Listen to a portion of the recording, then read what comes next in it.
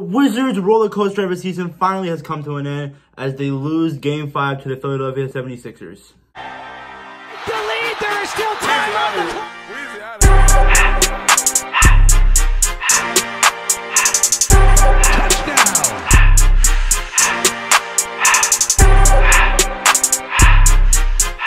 What is going on, Washington fans? Hope you guys have a great, I hope you guys are having a great day, and I'm coming at you with my post-game reaction, a late post-game reaction to the Game 5 loss we had against the 76ers, 112-129, and as the Wizards season has finally come to an end. Before I get into this video, like, comment, subscribe for more Washington content, and let's get straight to it.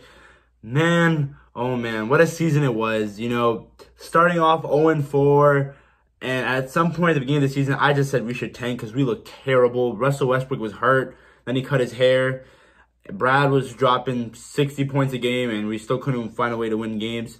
It was harsh. And then there was the COVID outbreak. Rui was out. Davis. It was like the whole half of the team was not even there. And the trade deadline, we traded for Daniel Gafford, a 22-year-old who has so much potential. I can't wait to see what he does next season with Thomas Bryant coming back from injury.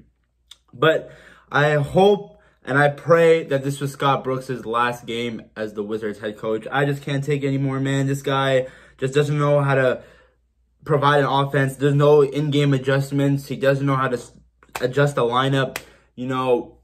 And it took a game 4 in the first round for him to start Daniel Gafford, our most athletic center. But anyway, guys, yeah, I'm done with Scott Brooks as head coach. You know, it's been fun. Well, it hasn't been fun, but thank you for your service. I don't know what to say, but although we did, this season was crazy, man. You know, from having a 0.06% chance of making the playoffs to becoming to being the AC in the Eastern Conference, it was crazy, man. That win streak, we had some crazy wins. That win against the Lakers, just Brad hooping, Russell Westbrook just dropping triple doubles like it's nothing, and you know, Rui having a great sophomore season. Hopefully, Danny comes back and bounces back from that injury that he has suffered from this year. But talking about this game, Joel Embiid was out, and I really thought we had a shot.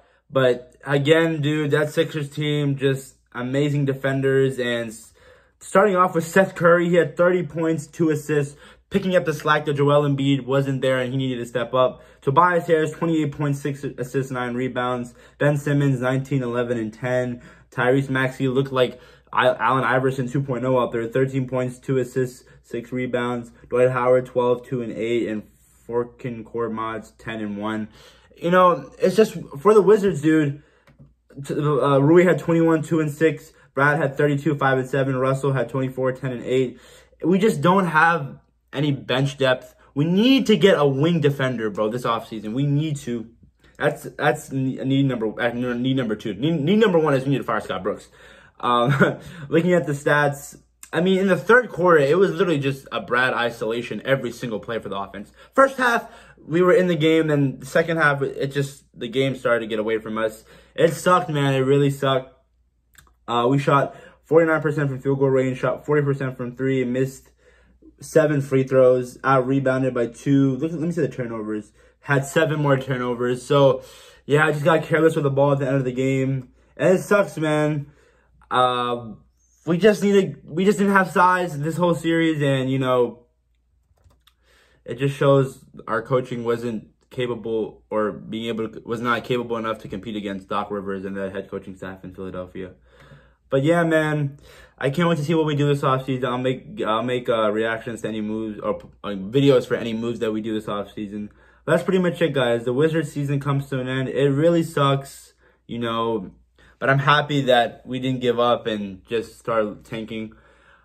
So, yeah, that's pretty much it. Peace. Head of the Wizards.